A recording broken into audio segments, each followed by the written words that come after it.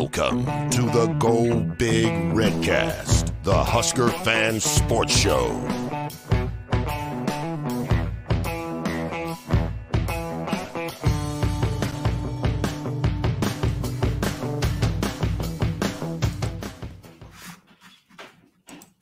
Welcome to the Go Big Redcast. I'm your host, Honky, and this is Matt's Rhule. I'm with Mac. Yeah, it's Matt's Rhule. Last few weeks, we decided it was just enough to make Matt's Rhule. And here we are. We got spring game news. We got announcements about former coaches coming back that we're going to celebrate. It's a bunch going on right now. So we're just going to kind of kick back tonight, have a little Matt's Rhule. We're going to kind of chew the fat about what we've been hearing from press conferences, practice videos, sights and sounds, stuff like that. If you guys have any questions out there you want to talk about, depth chart stuff, or, nobody knows shit. So we can all pretend to be geniuses right now, just like we're in the honeymoon phase of the Rhule period. We are in the honeymoon phase of podcast world right now because we're winning everything right now. Yeah. And we had a big recruiting weekend we got to talk about too a little bit. Yeah. Because you can't have a podcast about Nebraska football without having a Raiola in your thumbnail. That's not going anywhere. We'll do that. For the people that are already watching us live, send us a comment if everything sounds good to you. I much prefer this over Scott Frost. I love it. Yeah, just send us a comment real quick if everything sounds good, because we are literally in Mac's basement right now. We kind of threw this together last second, as you would expect. Yeah. Not basement, garage. Yeah. Actually, do you have the drink down there, man? I need to pour. I don't think I did. I did. No, I put some in. Oh, did you already give me some? I did. I just didn't. Yeah, that's good. It's made with real cherry. Real cherry. So anyways, we're going to talk about a couple things here. Trev was on the radio tonight, and so we're going to get into you just want to go like newest to first? Well, we'll go through like what he talked about, Frank Solich, sellout. Yeah. Let's get the game sold out, and that Solich is going to be there, which is awesome. Yep. Sounds good, boys. Thank you very much, awesome. Thank you. That there's a waitlist apparently on ticket sales right now, which is awesome.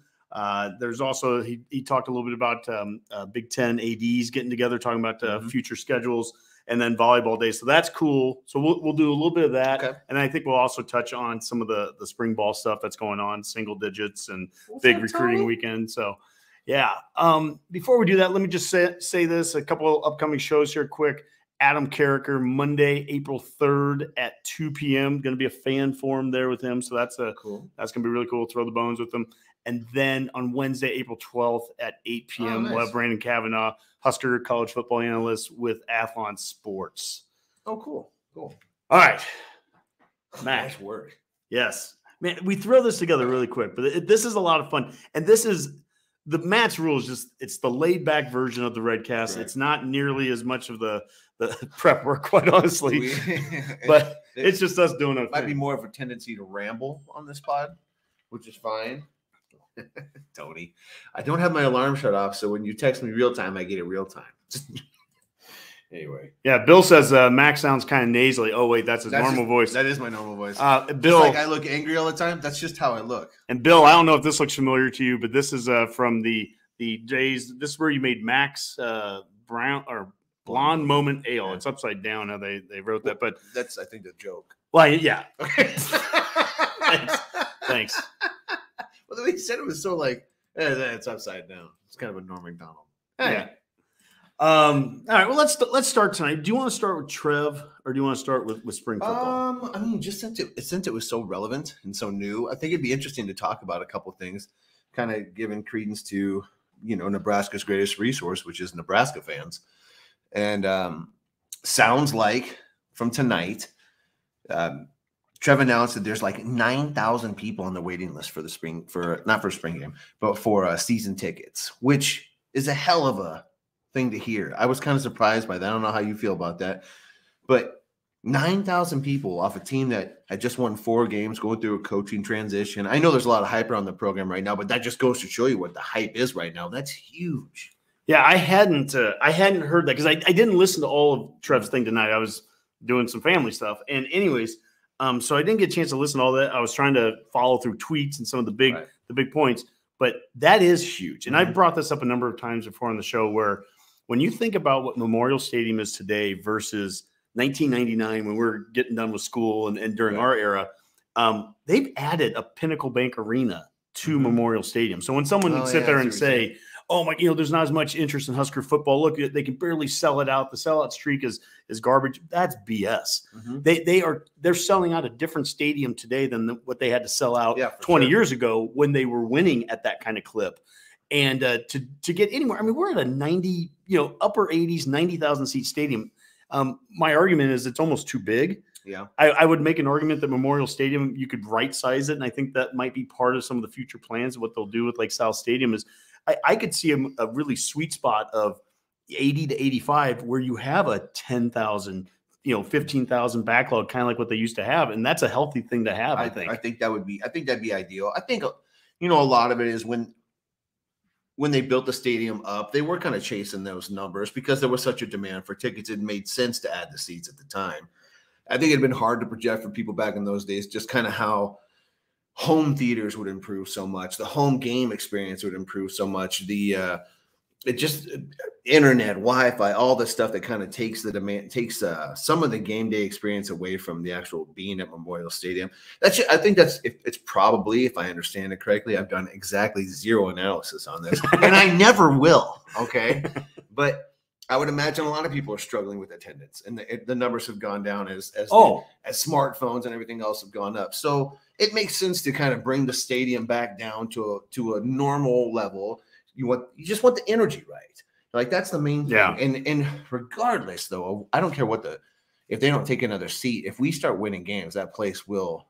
Well, we haven't even won games yet, exactly. and we're seeing this, right? I mean, you want the energy and you want the amenities. Those are kind of the two things that stadiums have to have now.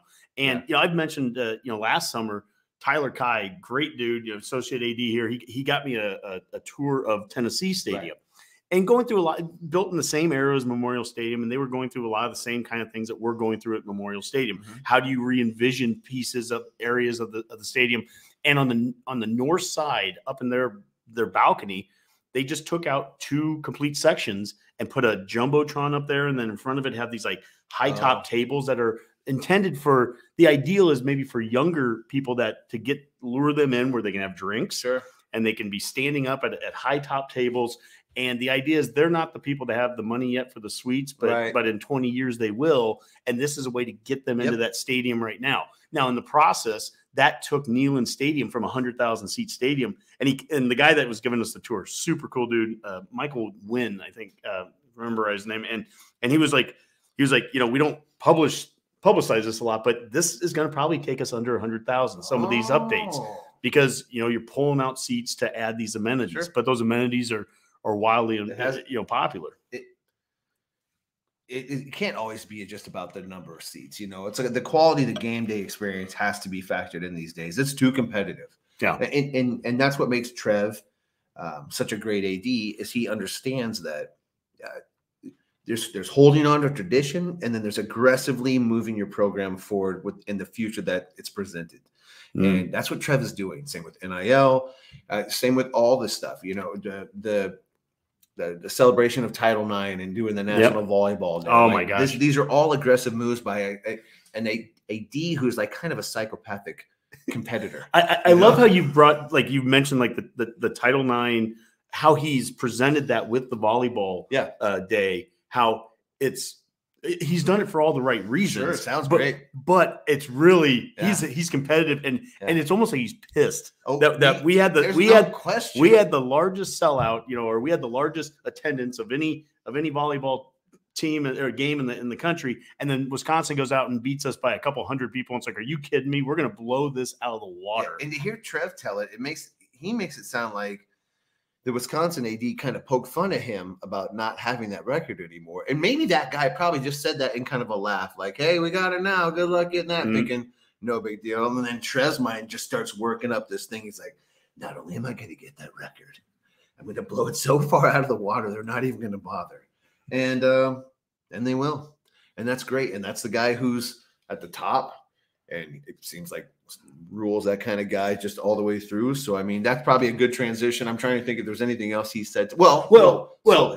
So the transition to me was you talked about how he's so good about getting us into the future. And that's dealing with, NIL and and the portal, and just making sure that we're prepared as an athletic department to take on all these modern day 2023 challenges. But before you can get to that, he also brings all the history of that comes with being a 1993 Butkus Award winner here and playing for Osborne. And it's more than just the roundtable discussion, which we've talked about a couple times since that happened, which was an unbelievable roundtable. If you haven't watched that, Redcasters very on YouTube, good. absolutely Osborne great. excellent. Coach Osborne, Coach Rhule, excellent. But so that's the future. The past is Coach Solich. Yeah. And we've talked about him in the past where it's almost like it's the curse of Solich. We got to bring him back, but you kind of say it joking. Well, tonight they made the announcement. They're bringing him back. And he promised to make another announcement at the game concerning Solich. As of now, I think they said it was about 52,000 seats sold for the game. We're still about a month away. I'm telling you, Redcasters, call your parents, call your neighbors, if you are a Redcaster from all across the country, use this as a weekend to come back to Lincoln. Honestly, you got a month to plan for it. Get back here. Let's sell this. Bums me out let's sell this game out. You've already bought. I bought tickets. But I because of family obligations, cannot go. And it's not like a stupid wedding or anything like that. It's actually something fun. I was telling you all, the last couple of weeks that, let's sell it out for Coach Rhule. And I still mean that. Let's sell it out for Coach Rhule, the new staff. Think of all the effort they've done to go across the state and already kind of make connections to the state. Let's pay them back by selling out the stadium. And I mean that. Now we have a second reason to do it. Let's absolutely have whatever the allowable amount of people in there can be. Because I think the east balcony is going to be probably under construction. So as with most spring games, a lot of times the stadium isn't 100% capacity. But if it's 80,000, let's get 80,000 in there. And Coach Solich, let's do it for him too. This is his opportunity to come back here. Let's what do they send so him far? off. The ticket sales? 52,000, I think is what they said. 52. That's awfully good, even at this point. And I do think with the announcement of Solich or whatever, or with that thing they're going to do with Solich, and they're probably going to be like I don't know if they'll put a statue up of him, but maybe put his name up, I mean, go like anybody in the comments have any guesses? Well, Corner here said, could Frank be getting a role somewhere in the football program, or is he getting inducted in Nebraska Hall of Fame? Just trying to figure out what the Frank announcement is. With God dang it, if I had spent a few minutes even prepping for this, I would almost think he's already in the Hall of Fame. Well, I mean, if nothing else, he was a player here in the 60s, as a coach then too, and as a coach. But I feel like that would be something in the new facilities dedicated towards him, like that's Frank Solich weight room or something. I mean, I just feel like there's something, whether it's his name goes up on the North Stadium or could it be a statue or something. I don't know. I feel like there's got to be something that's really lasting. Like a lot. Yeah, I don't know that. I don't know yet what that would look like exactly, but just saying a statue seems like. Well, what I think is cool, the other night, I think it was last night doing a fan forum with Redcast Sarah, we talked a little bit about how important it is to have coaching trees, and that's actually something that Coach Rhule is setting up. And we haven't really had coaching trees at Nebraska since you almost have to go all the way back to Devaney. Devaney had Warren Powers and had Coach Osborne. He had Monty Kiffin. He had Jim Walden, guys that went on to be P5 head coaches. Osborne really didn't have much of a coaching tree because his coaches didn't leave. Tenneper was here and McBride, those guys.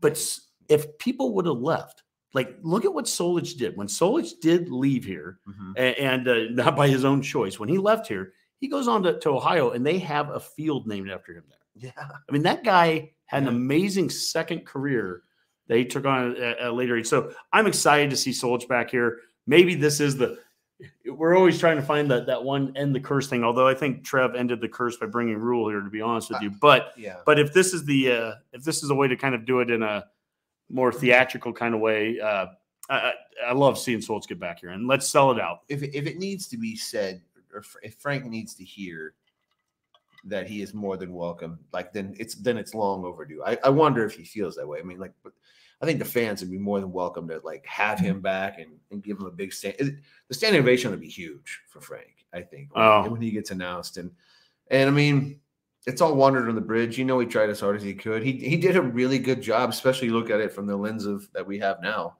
It's like, wow, that was amazing. So it'll be nice just to get him back here, get that out, and start the more positive vibes, the better.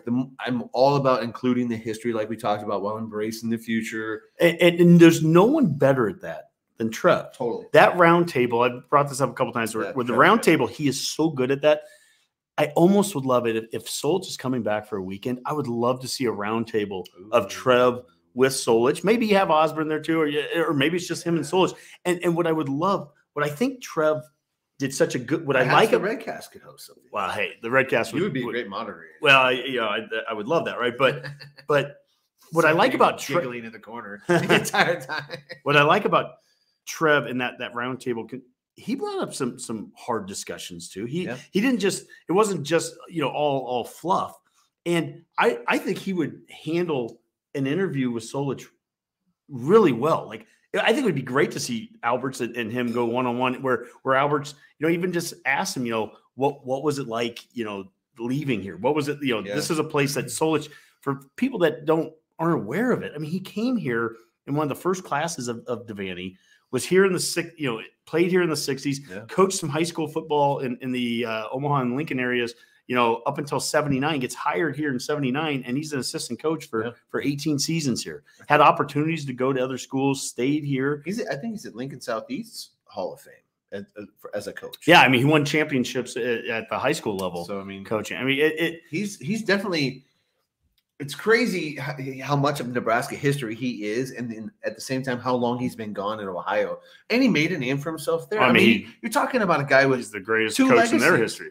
Like, he's got a very solid, great legacy at Nebraska as a player, as a coach, as an assistant coach here all that time. And then he goes to Ohio and gets the field named after him. Yeah. That's pretty remarkable. Osborne brings Craig Bowl here. For an undersized fullback. Yeah. That's pretty good. Yeah, Craig Bowl, Osborne brings Craig Bowl here, and Bowl, it didn't work. He got let go from Nebraska, turns around, ends up going up to North Dakota State and creates a dynasty up there. I mean, Osborne had great coaches too. For the most part, those guys, they stuck around here, and I've always been curious, like what would that tree have looked like if McBride would have branched out and become a head coach somewhere, if Tenneper would have done that. These are big name guys that but probably had their opportunities and just never did. But there's something to be said for how good a crew could be if you got a group of guys that don't want to be head coaches.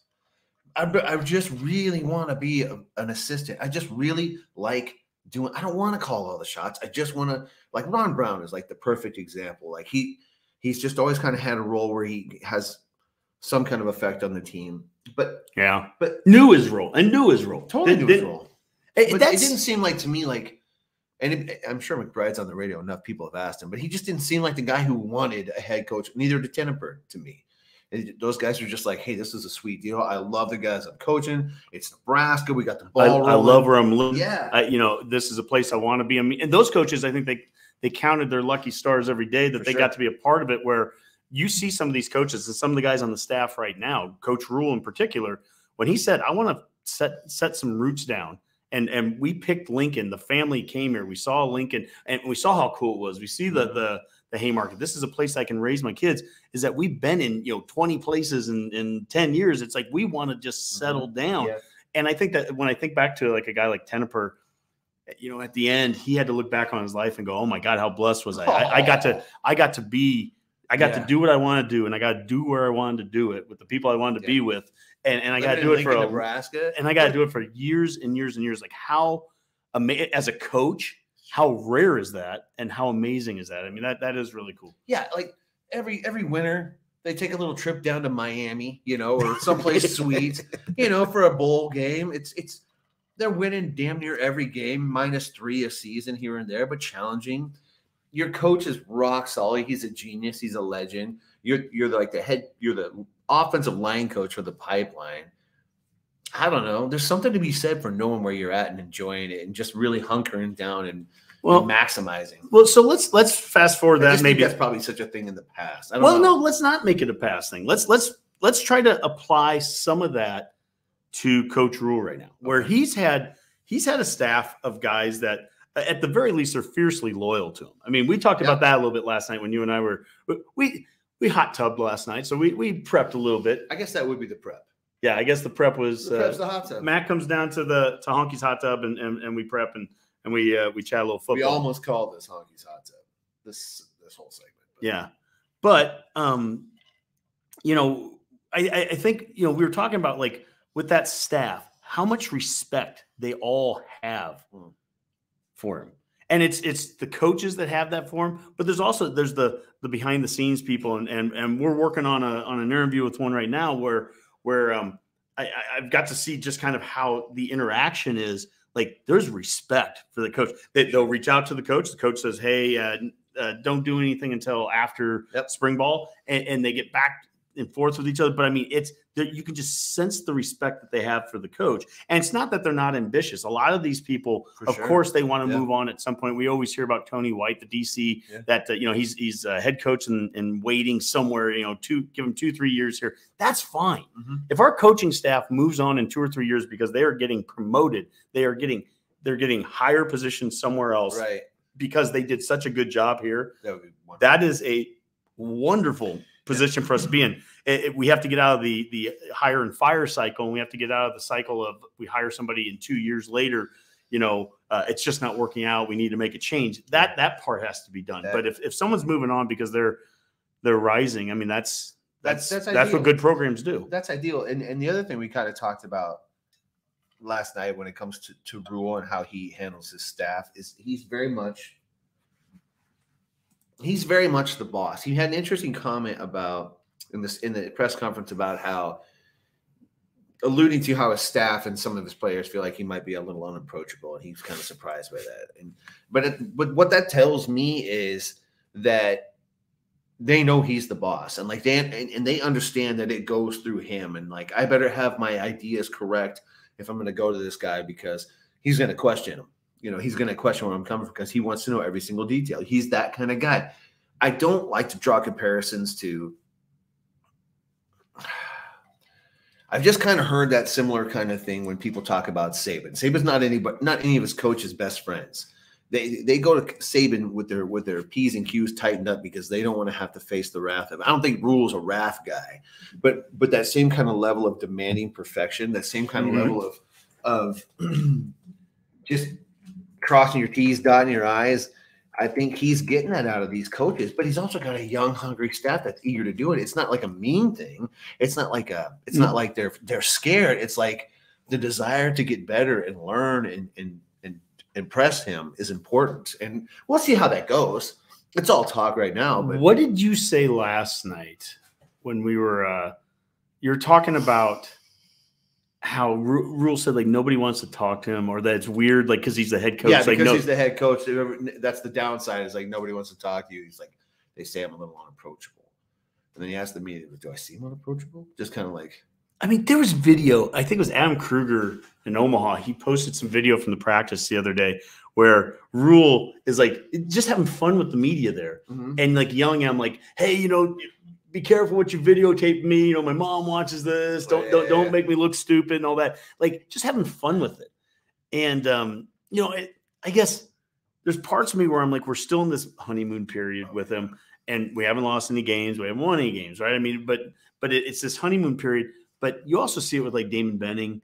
I've seen him on multiple shows, his show, he was on No Block, No Rock, where, he basically was saying, look, I mean, if you want to drink the Kool-Aid, I'm all for it right now. Like it's a different approach that the things are going right now, that you can trust that you can feel good that things are going right. That's good.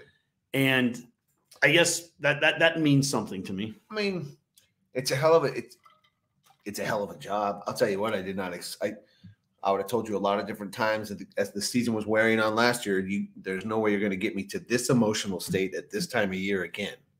Here I am. I'm very excited. I like what I'm hearing about running backs. I like what I'm hearing about the quarterback room. I like what I'm hearing about. I like how he's instructing his coaches to coach.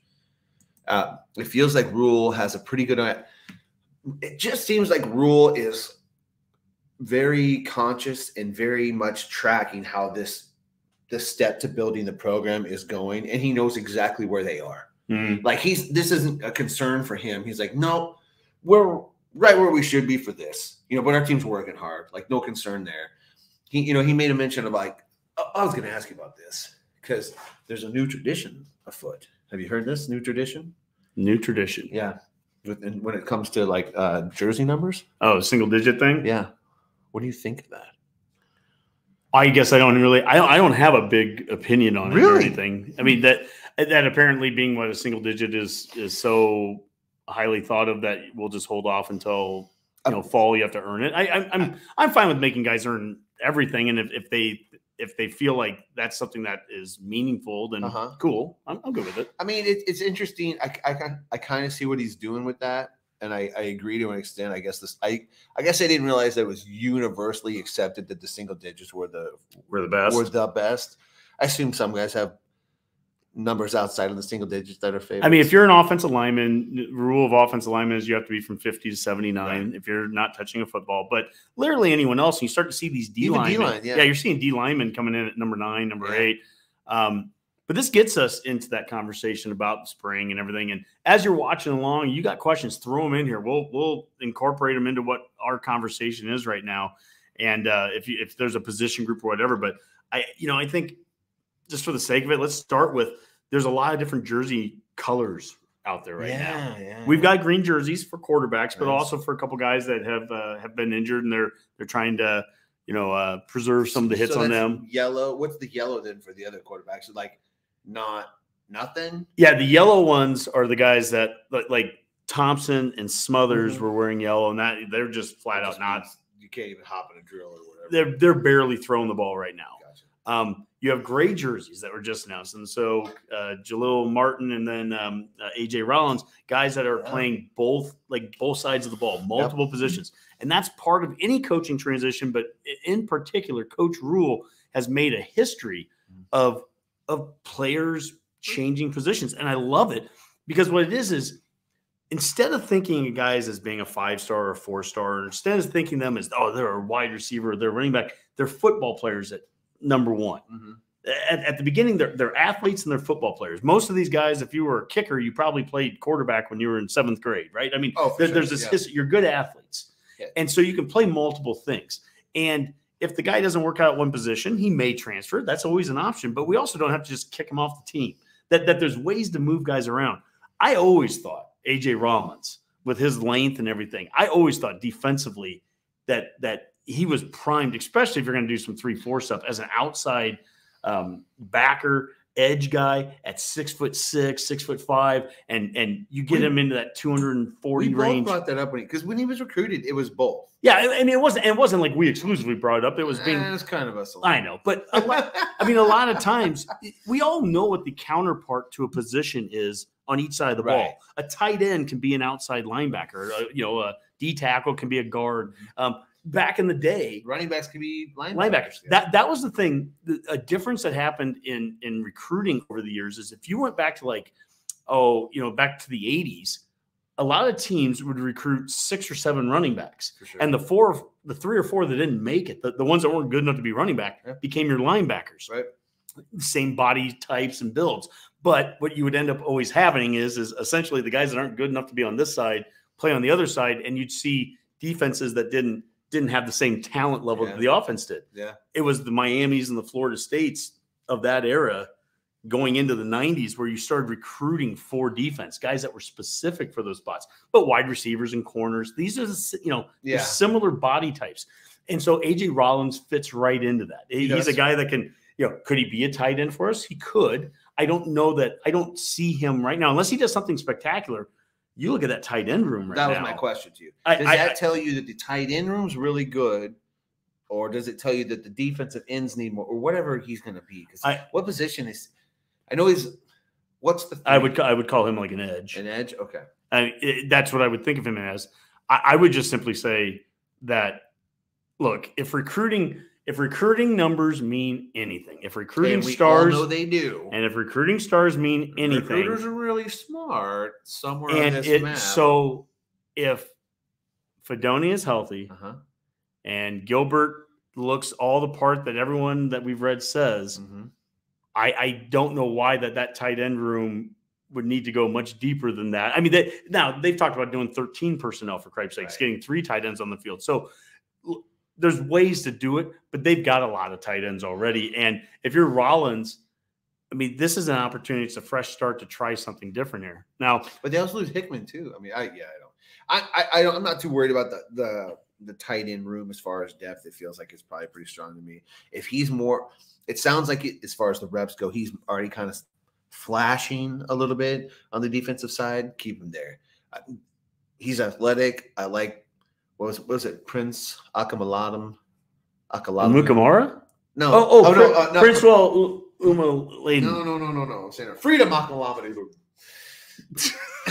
Okay, yes. Remember him, tight end? He went to defensive end. Correct. Yes. And he ended up doing okay. Well, we had Cody Glenn. Freedom Akamaladam. We had Cody Glenn on the fan forum 3 or 4 weeks ago. Yep. Cody was a 3-year running back here. And then when Bo Pelini got here, again, a coaching transition. Mm-hmm. When Pelini got here, they reimagined some of the players. They take Cody from being a running back to a linebacker, plays some special teams. Before you know it, he's getting drafted by the Colts, and he's playing in the pros. He plays in the Super Bowl, special teams, and he's playing defense. So, cool. Again, we don't have to – Tierra Greens did it. He went from running back to safety. Major Colbert played Major 20, Colbert just kept doing it. He played 20 positions that on – poor kid. Yeah. Don't do what they did to Major. Yeah, don't do what you did to Major. They did Major dirty. He had to, punt a ball at some point, I bet. I mean, right? I mean, was he holding kicks? I mean, I don't know. He did about every position on the team. And then he get hurt. Who's the guy? Oh, it was Charles. Not Charles Wilson. Well, you think of that. I think this is the a good safety that was going to be so amazing, but he kept blowing. Oh, Charles Jackson. Was it Charles Jackson? I think that's every year that guy's going to change the world. I think this is a good point here. Corner. I think Rhule is just an expert on roster management. He'll get the numbers right for each position. We needed more on the edge for sure. That's definitely part of it with all the position changes. I absolutely agree with you, corner. This is about roster management. We've said this since the beginning of the Redcast 6 years ago, how roster management before NIL and before transfer portals, we were already at that time in 2017 saying that's a full-time job, that you hire somebody that's just your roster management, analyst or roster management specialist, whatever it is, because right now it's a great problem to have, but we're still at 100, scholarships. Yeah. We still need to get that down. When we had Sipple on at the end of January, he mentioned how with NIL, he's like, we could be over the 85 limit with guys that would be scholarship guys that are getting NIL money instead. And we kind of asked, well, how many do you think? And, it's not going to be 15, but maybe 5. There might be 5 guys that should be scholarship guys, but end up just being NIL guys. And if you could do that with the Nebraska kids too, so it was in-state tuition, so it wouldn't have to be crazy. The higher that number could be. Absolutely. And if the package of NIL is good enough for it, the point is that conceivably where right now we say, hey, we have 100 scholarships, maybe we don't have to drop 15 of them. Maybe we can get it down 10, down to about 90, where NIL fills some gaps. It's possible. I'm just saying it's possible. But it's certainly, we can't sit here at 100. I mean, I don't think anyone looks at that as being realistic. No. So that roster management piece that you're talking about there, corner, is that, we still do need to, as much as we want these guys getting developed and we want to see all this progress, there's going to have to be some changes there. The quarterback room still has 6 guys on scholarship. He made a couple comments about the defensive back room being huge, So you kind of wonder if he's sort of alluding to some of these guys need to process. You know what I mean? I don't know. It'd be interesting to see where he thinks. I mean, think of the quarterback room right now. They brought in. We have 6 scholarship guys at quarterback, and I'll need to look up the name. I forgot it already, or somebody write it down, please, in the comments if you know it. But an Ole Miss guy came here as a walk-on, a transfer. Yeah, and he was playing. Yeah, you know what? I mean, it's so number 19. I don't know. We had Mike Babcock on one time, and he was struggling to remember an offensive guard from 1970, and he couldn't remember the name. And it's sometimes I have so many names going through my head and so much to try to remember. And it's until you get on the field or until I see something, it's I almost can't even put you to memory at this point, unless I have it on my notes. Especially at this stage of the game, you really do need to do something on the field. And then I will remember you easily. But it's hard to just, with the double numbers and 100 guys on the roster right now and the transfer portal guys. And, it's just kind of hard to keep up with all of it. Mm-hmm. Yeah, Brewmaster Bill there. I agree. Several people thinking NIL will be in-house in 3 to 5 years. I think that's part of what earlier when we mentioned how Trev is building the athletic department and planning for the future. Mm-hmm. That's part of that. It's got to be. Look, we don't have a crystal ball. We don't know what's exactly going to happen with how the NCAA is going to handle this, or if they're even going to be. I'm sure it'll be exquisite. Well, or even if they're going to be a part of this, right? I mean, when we talked with Osborne last year, he's like, I'm not predicting this is going to happen, but he also said, but it wouldn't surprise me if we saw the P5 schools, essentially those conferences, just breaking off and doing their own thing. And who knows? If you're in Trev's position right now, what you need to do is you need to build a bank up. And you need to be prepared for whatever gets thrown your way. And it's better to have more in that bank than less. And you want to just want to be ready for whatever the future is going to. I don't know that he's not doing that, but but I feel like he definitely is. I know he's doing that. Yeah, I mean he feels like the kind of guy that's like, oh, I'm on that already. Yes, team of guys on that already. Yeah, we're not talking to Trev when we're having this conversation. Trev knows this. Trev didn't just go, oh, shit. Write that down. God damn it. They're right. This is you said the GD word, and your mom is going to probably watch this, man. Oh, Trev said that. Trev said, I didn't say that. There was one time, when we were just doing an audio-only show. So it was a couple years ago. And we cuss very rarely on it. We throw a little S-bomb here or there out. Nothing too bad. But one time I said the GD word. And Matt and the Irish Catholic family and everything. I mean, it was you're Catholic too. I know. Well, yes, but not Irish. And but he was like, his mom's like, you don't. It doesn't matter what age I am. Name in vain, dude. You don't. That's don't gonna say get it, you.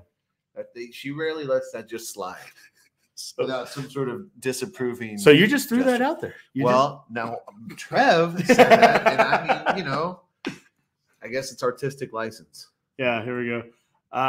Tony, Frank Dickerson, what do you think of Gundy's idea of player contracts? Oh, I guess I'll be honest with you. I haven't read. So obviously, we're at Mike Gundy. I'm sure is what you're talking about at Oklahoma State. I haven't heard about that, but the idea of player contracts.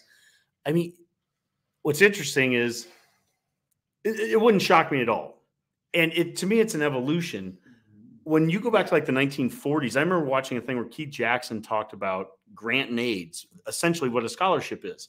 And it was very controversial back then that how could you give kids scholarships, grant and aids to play football? What if a kid gets hurt? Are they employees of the state, or are they under, would they get workman's comp if they get injured? Those were concerns that were thrown out in 1940s when just the idea of a scholarship was out there. Absolutely, at this point, it's all on the table. Right? If you gave me a contract, look, here's the thing with a contract. Right now is a sweet time, and this kind of honeymoon period of NIL. It's a sweet time to be a player because you can make a lot of money in NIL before I think eventually advertisers and sponsors are going to kind of normalize this. But the other thing is you can go and make a bunch of money right now doing NIL and then go sit out a bowl game. Yeah, and you go back just 5 years ago and you weren't making that money, and the likelihood of just sitting on a bowl game, that was harder to do. And so, look, I don't know that it's a good time to be a player. I'll just say that. Well, right now it is, but as soon as like the contracts and the collectives go in house, they'll quickly take most of that power back away from the players. It'll become a lot more regimented, I think, in the future, and then it's going to be. I like the idea about contracts in some ways, but in other ways, I see them being something that's going to be a big pain in the ass. Like players leaving unhappily, and then like just the transfer portal come in. What if somebody does get hurt?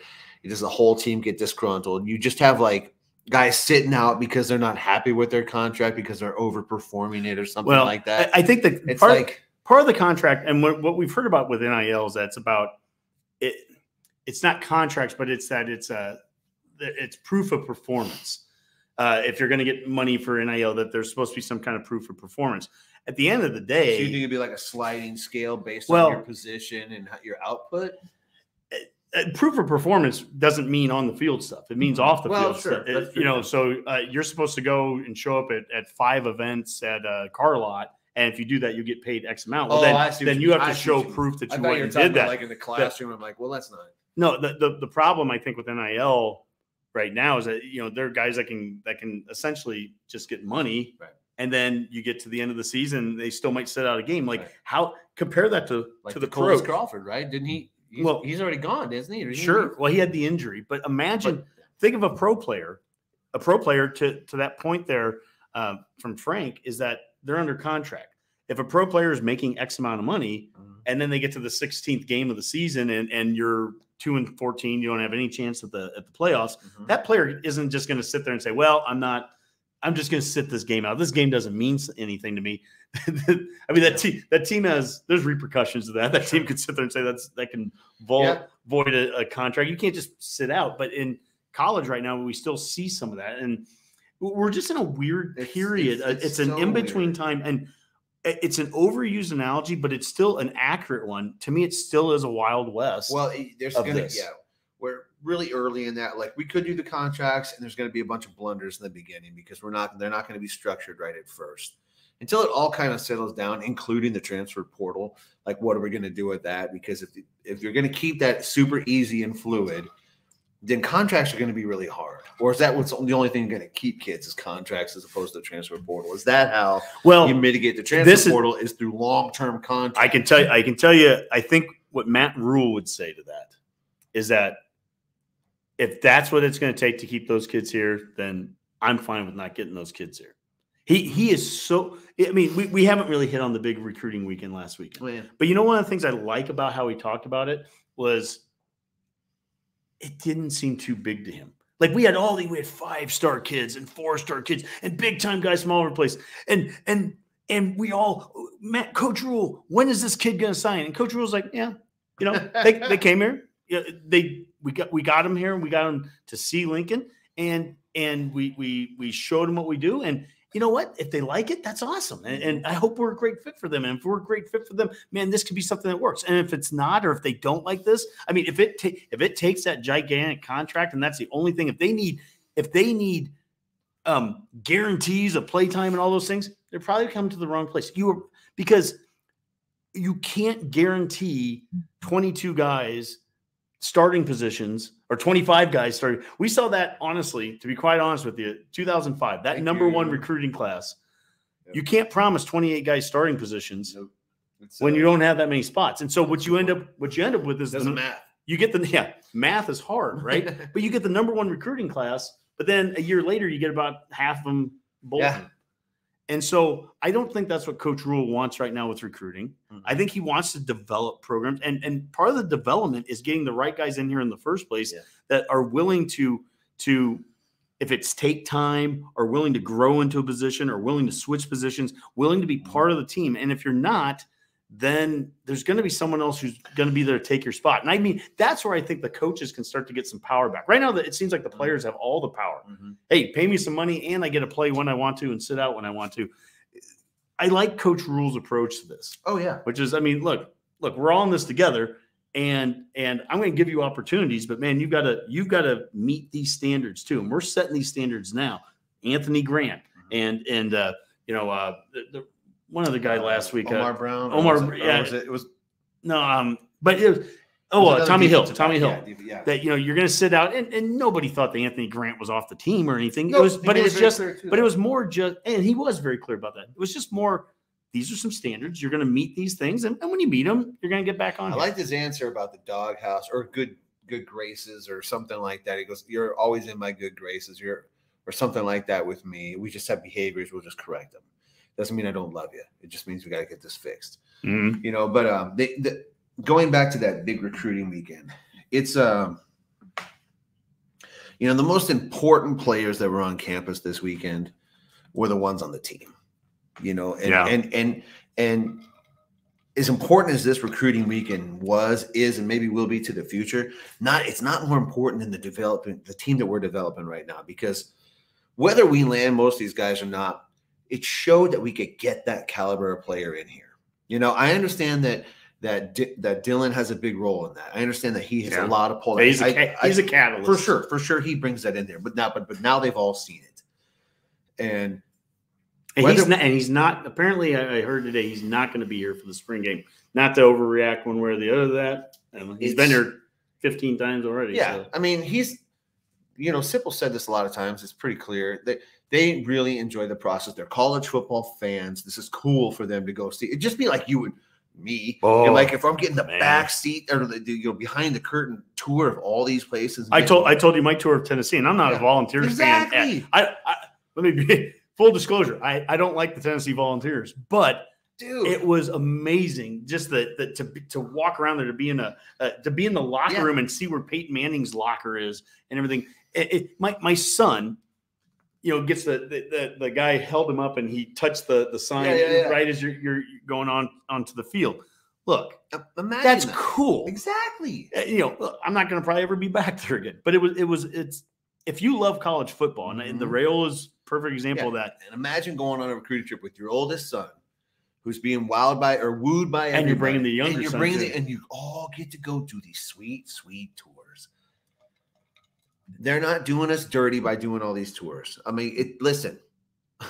First off, he's the #1 recruit in the nation, so that's just different territory. We don't have expectations for how this recruiting goes because we don't play up here very often. So we got to chill out on that.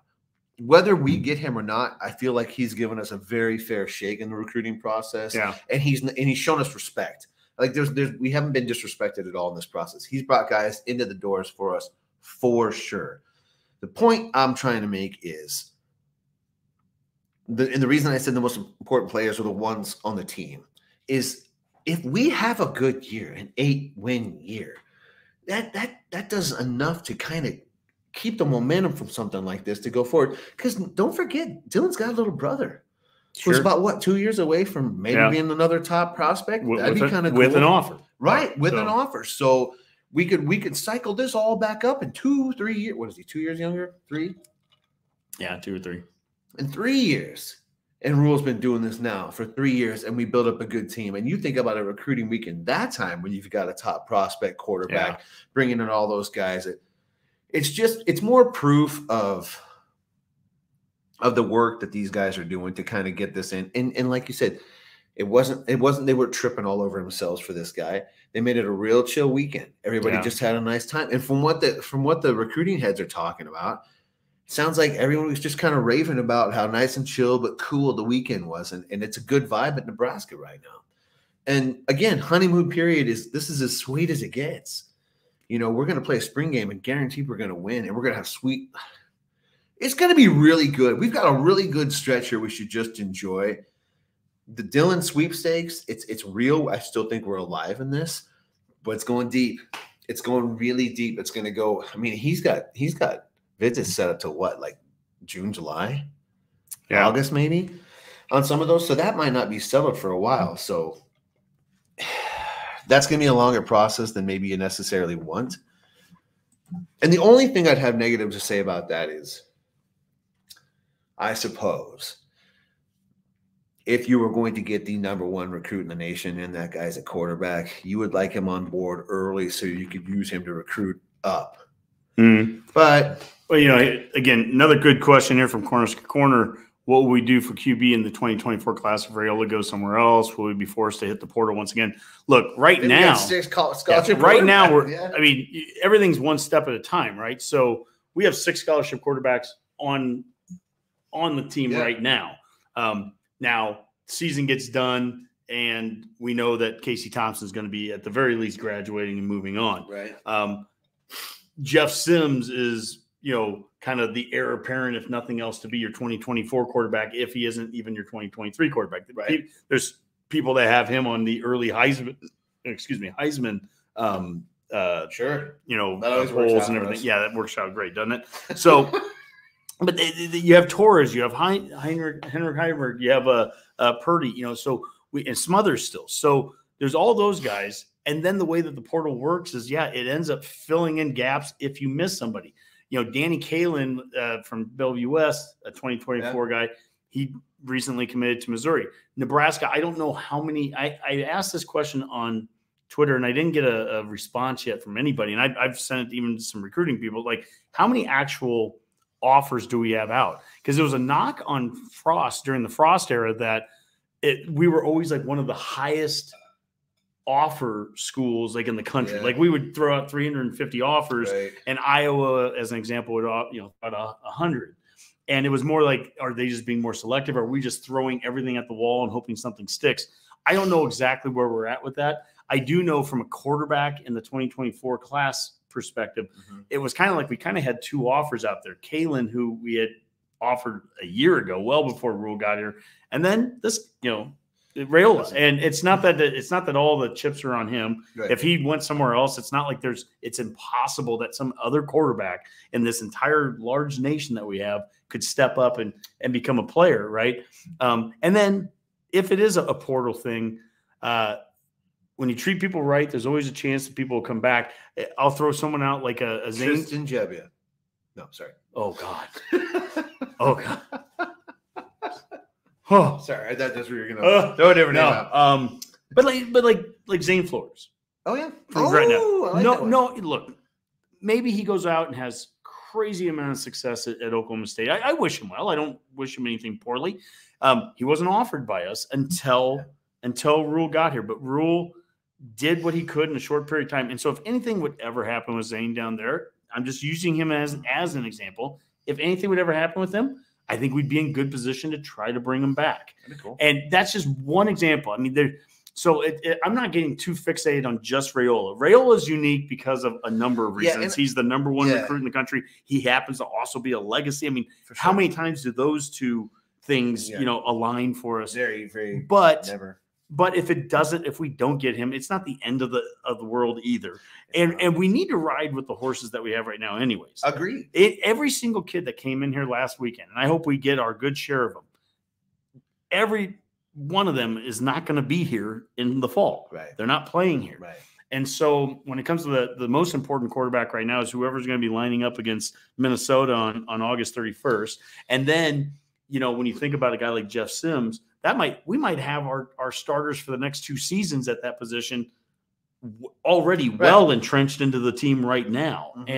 And so there's a lot of time between now and whenever that quarterback who's going to follow that person up is. I think we were well situated this year to kind of put all of our eggs in one basket, so to speak, with the quarterback, and just go for a home run ball with Raiola. If we don't get him, it's just so different nowadays with the transfer portal. I just don't even worry about it. I just think there's been quarterbacks in the wings pretty much all the time. And mostly what I want is to have a good quarterback that can or quarterback coach and a good head coach that can convey a system to a guy and make him run it. Like if Casey Thompson has a really good year this year, then I know we've got really good coaches. Well, you just said something. Maybe this is the way maybe we'll end this on this discussion. Okay. You just said that, he'll have a good system and everything. Let's talk about the system for a second, because it doesn't, there's not a lot of discussion yet, or we haven't had a chance to see a lot yet. We might be able to get some press passes, by the way, for some practices or something. I've tried talking a little bit with Herdad on this, which would be insane if we could get that. That's a side point. I have Ebola. But and I'm going to keep pressuring them on that because we're running out of spring practices. Yeah, and we should get into one. But that's beyond the point. This is when you think about the system. In my head, everyone saw the option play that Heinrich Harburg ran that they showed on social media. Yeah. He ran one, and green jersey option. I mean, gross. I know. But it's the option. It's part of it. Might as well be pink. Yeah, it's part of the offense. If you ran it, it's part of the offense, right? Yeah. But this is when we talk about system, everything we know about Satterfield and everything that we know about Rhule is that this is going to be a pro style offense. And what that means is, what do you think of when you think of that? Like when I think of pro style, I think about getting under center. I think about huddling. I think about big sets of fullbacks and tight ends. Okay. I mean, and there's 100 different types of pro style at the end of the day. But I think of two backs, and I think of 13 personnel and 22. Do you have a Power 5 comparable offense that you would use, that you would point to and say it probably will look a little like this? Oh, geez. I mean, 2022. I mean, my guess in a modern day pro style, maybe what Michigan, maybe. Oh. I mean, you think about them, they got under center. They were a power team. They would have double tights. They still will have more of a quarterback run element than they do? That was the thing that Michigan also could do a little bit of. So, which is different than like the Iowa, Wisconsin power or pro style, where, I mean, you had a quarterback that was a stick in the mud, couldn't move. They've clearly, if nothing else, the bringing in Jeff Sims and the QBs that we have on the staff, they want a QB that can move, run the ball. Now, does that mean that you're running option with them, or how much? I want to see them move in the pocket, if nothing else. That was the thing that drove me crazy all year with Whipple, was just sitting in a pocket and taking the quarterback's legs out of it. You got to stop me.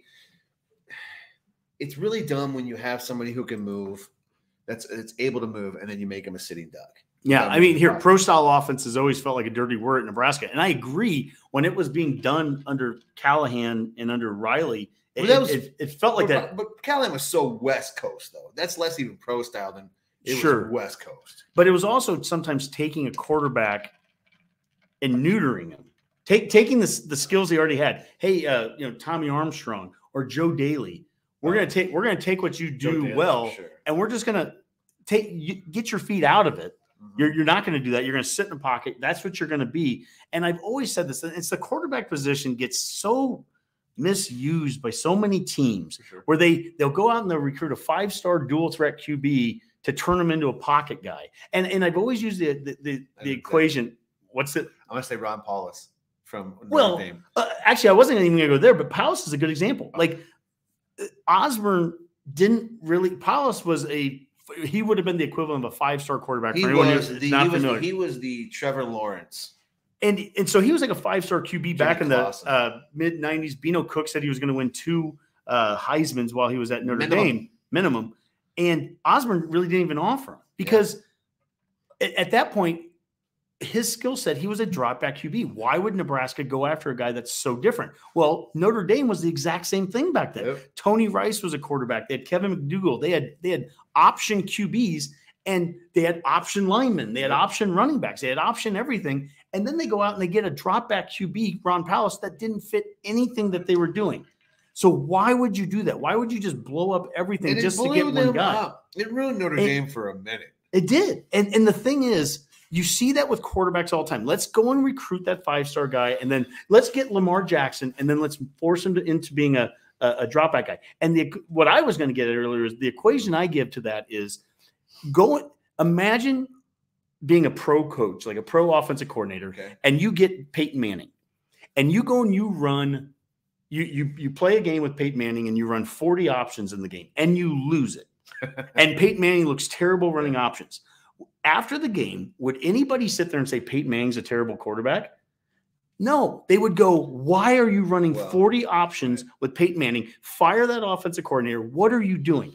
But it doesn't happen the reverse way. You go and recruit a dual threat QB and try to make him into some pro style guy and have him throw it 40 times a game. And he's not great at that one thing. And then people are like, well, that's not a good quarterback. And I'm like, you're using him shitty. There are times I've seen us use quarterbacks in ways that the skill sets that they have, it didn't maximize it. Mm-hmm. So I guess pro style to me in one way is I think you can build pro style around the skills of that QB. Okay. If you're Steve Young in a pro style at San Francisco back in the day, you can do more rollouts. He's a more mobile QB. Agreed. If you're Joe Montana, as an example, maybe you're doing more drop back stuff. But so you can build it a little bit more around those skill sets. I just know that they appreciate the skill sets of a mobile QB right now because that's what we have on the staff. And I think there's probably like a bare minimum amount of mobility they're going to require from these quarterbacks, like a basement level. Yeah, of athleticism. That's a good point. But like, what's the basement level throwing ability? Like, because Riley was always kind of like, I need a guy that if the coverage is right, if the protection is right, can throw the ball and gets there every time. That's the first thing I want done. What is it with these guys? That's a good point. So and Frost was like a quick blinker. That was their thing that they wanted. I tend to think if I'm reading what Rhule's saying correctly, it feels like to me the offense is going to be fairly amorphous to the talent around it, and which is good because like Callahan's system was completely dead in the water with somebody like Joe Daly. And that's no good. You can't have a system that you can't run if you can't recruit to it. So maybe you could have a guy like Casey Thompson who is mobile but not necessarily a dual threat, and you could also have a guy like Jeff Sims who's maybe, to me at least, seems more like a dual threat but can throw. Yeah, and it can work either way because you can kind of lean it towards strengths one way or the other. That to me is a far more you have a higher chance of being consistent throughout the years on offense if you can do that versus you're totally dependent on recruiting this one particular type of guy and he cannot get hurt because he's the only one on the team that can do it. It just seems like we've kind of been stuck a couple times with those guys. Like when we had, when it went to Tommy Armstrong to Riker Fife problem. That's a roster management issue because before that season started, we had, I can't think of his name. It was the QB that left and ended up going over to Virginia Tech and then played against us when he was a lefty and he was at Illinois in 2018. I'm totally forgetting. Bush. Yeah, AJ Bush. Yeah, and we let him go in August. Yeah. And he had skill sets similar to what Breon Carnes. Well, he had. Oh my God! But he had skill sets similar to Armstrong. Yeah. We lose him right before the season starts. Yep.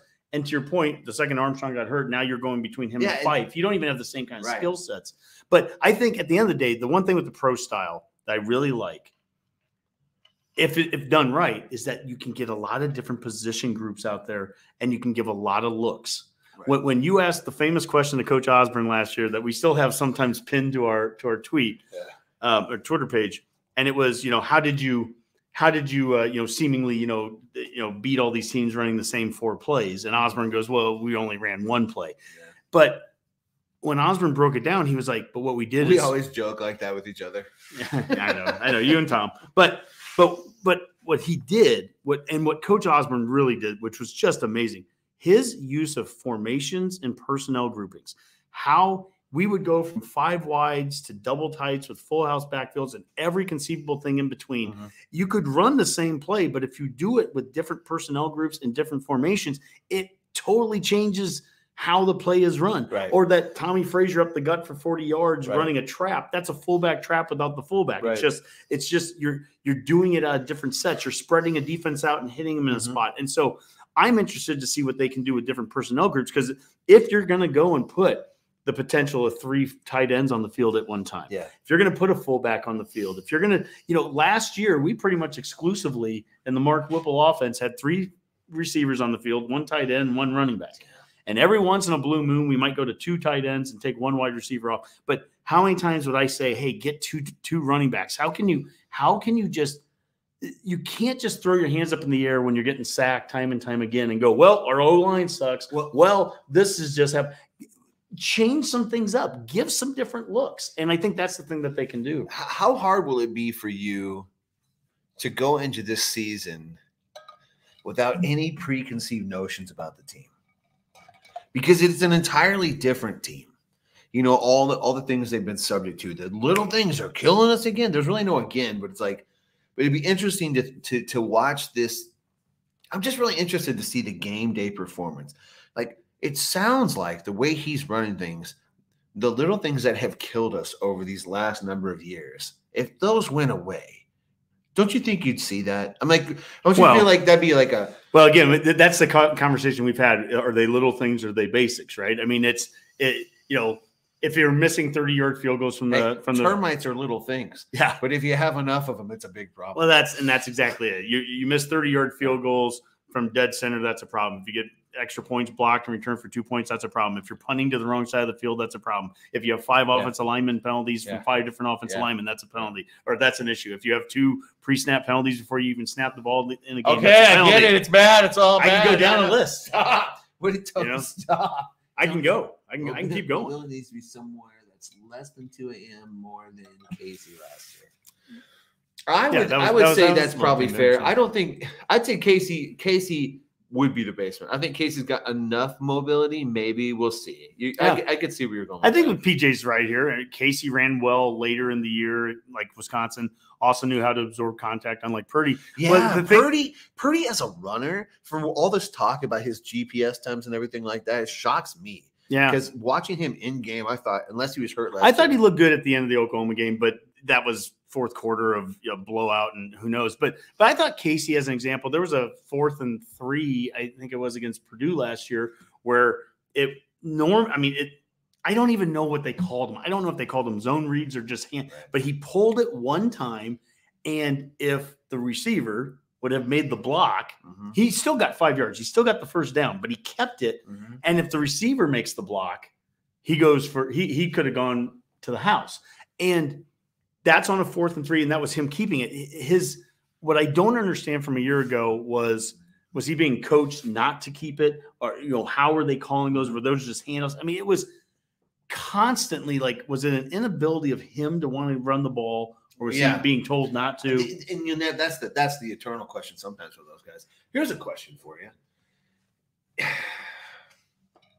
If the offensive line play is just average, would it be better to have a quarterback back there that's better about getting the ball out quickly, or a quarterback that's better at running the ball?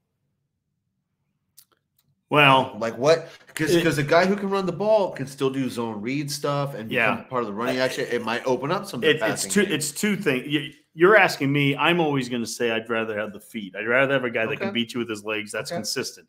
To me, it's not about getting the ball out quickly as it is about being accurate. Because we've had But I'm saying one of the same. I'm saying if he's getting it out quickly, I'm saying because he's going to the right spot. And he's actually throwing a catchable ball and everything. Yes. Look, I mean, you ask pass the damn guy and you ask run the damn guy that same question. And the reality is you could probably have success in both. If a guy can get the ball out quickly and he's accurate, and he's throwing to big guys like Fedoni and Eric Gilbert and Billy Kemp, and we've got playmakers out there. I'm sure we can have a lot of success with that too. My thing is it's the consistency of the run game. When you marry that with the fact that Osborne used to say in the Big 8 days that we need a strong run game because we're going to play 3 or 4 climactic games here in the Big 8. Well, we just went from the Big 8 where we're playing in Oklahoma and Texas and Oklahoma, we're playing South. We just went to a conference where if climate's an issue, climate's going to be a bigger issue in the Big 10 than it was in the Big 8. Yeah. I remember going to a game in 2014 at Michigan State, last year, Pelini, I think it was, and we went there in early October. It was my dad's birthday, so the next day. So I think it was October 4th. October 4th in East Lansing, and it was freaking freezing. And if you would go back to the Big 8 days, October 4th in Stillwater, it could be 95 degrees. Oh yeah, for sure. So that's true. So weather-wise plays a role in this. And if you go to UCLA, it might be decent. Well, true. And I've had issues with that in the past. Like that was one of my biggest issues the first year of Riley, 2015, was the amount of times if we threw the ball 40 plus times in a game, we lost. Yeah. I mean, it was almost the easiest indicator of success was how many times we wanted to throw the ball up in the air. So it'd be interesting to see when those teams have to come east in the winter. Mm-hmm. They're biting off a lot. Oh my gosh, it'll be not stressed. It will be fun to watch USC play in Lincoln or at Michigan or Wisconsin or whatever. I think this is a good point here from PJ. Casey made the best of a horrible situation. I 100% agree. Probably did, and that's the thing. For me, that's why I won't rule Casey out just yet. I mean, I love the flashy new toy of Sims, big time, and if he's better, great. Sure, but Casey's battle tested a little bit as far as I'm concerned. Yeah, we've got 4 guys. Granted, not as battle tested, but we have 4 guys that have starting P5 quarterback experience, which is nuts. Purdy started one at Florida State, and some others started the one against Iowa. But still, they started at a P5 level, and then you have guys that have legit long-term experience, Sims and Thompson. Hayek, can we get someone like Tommy Armstrong Jr. again? He had the legs, but he also sling the ball when needed. I think Tommy would probably be – I always thought Tommy would be really good in Frost offense. He would probably have been really good. But but nothing ever worked with Frost. Well, nothing was consistent with that offense. From game to game, it felt like different game plans and all that. I will not. I also, for the record, will always say he never caught a break. Everything that could have broke bad. You make your own luck, whatever. But I'm just saying, when your first game gets rained out, it's weird. It was weird. Anyway, what's another one out there? Oh, I think we went through most of them. Wow, keep them fired. Well, this is. I mean, look, we just went an hour and 10, and literally had. Did we cover well, I think we covered a lot. I don't know what we all covered. I'll have to rewatch it to remember what we talked about. Flow. Well, it's actually supposed to totally flow. What I love about Matt's Rhule, and because this is to me, this is just what when we started this whole thing. You and I used to go to the bar in Hickman or whatever, the Roca bar, and we would just sit down and literally do exactly what we just did here. And by the time we got done, we'd be sitting at a table. It was just the two of us. And by the time we got done, there was like 6 other people sitting somewhere around us and having a conversation with us. And that's kind of what this is about. It's not as scripted as the Redcast. I don't have a bunch of videos and stuff ready and prepped to show, but we hit on a lot of stuff. It was just well, I'll tell you what, if you Redcasters out there can petition for us to get some practice press passes, we can get some hella good video up. And we will just have some stuff up in the background. So yeah, that would be fantastic. We're working on that. So I'm trying to think what Rhule said. The numbers through 1 through 0. I do think that's kind of interesting with the 1 through 0. Yeah, you're talking. Yeah, the single digit numbers. If Rhule were to be here for 10 years, and in 10 years that was a tradition, it'd be interesting to look back through all the 1s or all the 2s of that period. Because he said traditionally, usually it's like a safeties take like 6 or something like that, and so you kind of see them through the years. Because Michigan does something kind of like that with their number 1 wide receiver. I think that was kind of like. Whoever wears number 1 in Michigan, that wide receiver is like that's their guy. So I mean it's not unprecedented. So that's kind of interesting. Hype. There's plenty of hype around. I don't know. We'll just see how it goes. I'm a little bummed out I can't go to the spring game, but well, Well, we'll do more of these Matt Rhules here over the offseason. That they are. The other fun thing about them is that we can do them anywhere. If I could turn the camera around, I mean, we were in a garage right now, but it's pretty cool that Max got a garage with the. This is how it is all the time, by the way. I didn't do anything. I mean, I might squish some stuff up top that you can't even see. Oh, also, bring it down. Oh yeah, dude, bring that down. This is not going to come down. He's got a football helmet up there. This can't get it up. That's honestly you really can't do it. Ignore this. No, you're not joking. Here. Oh, you have to go. Yeah, I'll just go this way. There you go. Oh, dude, what's that? That's the cowboy hat. Yeah, that's Grandpa's hat. Yeah. With this, thanks to Jim Pitts, I made it. Yeah. So Matt made this. So it turns out on the internet you can buy decals and spray paint. And that's all you need to make your own Husker helmet.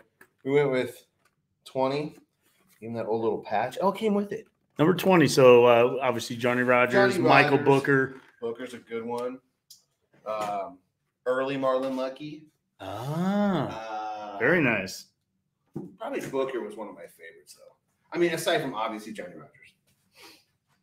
Well, I think this is good. Yeah, that's probably enough. I think we can end on this. Yeah. We'll go to parting shots, and I don't really have one, so Mac, I'll let you do it. But I guess I will say this: thank you to everyone that has been following along. I love the comments. Like this is a part of Matt's Rhule too, where I think we can have a lot of interaction with the people that are watching along. So thank you so much for in a very last minute thing, just joining us on this whole little adventure. Yeah, but sure. Mac, send us out of here. Weather's getting nicer. It's probably time to get out there. And if you're going to aerate your yards or power rake them, I would go ahead and start doing that. Maybe lay down some weed and feed, something for grub control, something smart like that. I'll be doing that. I mean, hey, we haven't won any games yet, right? So the grass is going to stay green until we start winning some games. I'll be willing to let it die, early September if we beat Minnesota. Hey, let's go for brown grass in September. That's the goal. Brown grass in September. Well, all right. Well, thank you so much, everyone, for following along. And I guess until the next time, that's a Matt's Rhule. Matt's Rhule. A go big Matt's Rhule. A go big Rhule Matt's. GBR. GBR. Go big red.